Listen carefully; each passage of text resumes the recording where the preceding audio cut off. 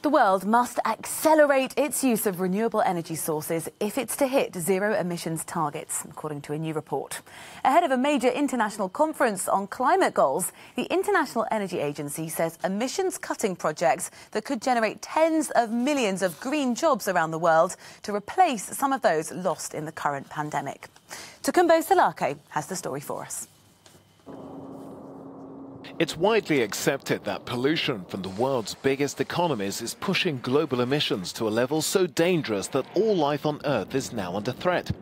The response from many governments has been to set a target towards reducing ozone-depleting gases to net zero, but for most countries making the change is complicated. According to the International Energy Agency, the answer is clear. Developed countries must accelerate innovation into clean energy programs.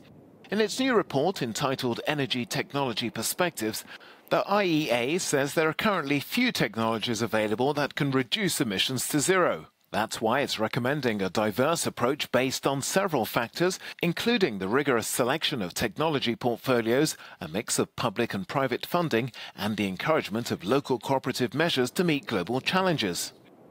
It says it took decades to develop and adopt technologies like solar panels and batteries, and now we simply cannot wait.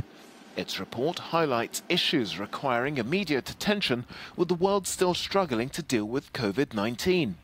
Most governments are now united in the fact that they need to drive sustainable economic development and job creation. But key to the success of next week's summit will be if governments can sign up to green recovery plans, even if they're sceptical about climate change. Tukumbo Salake, Euronews.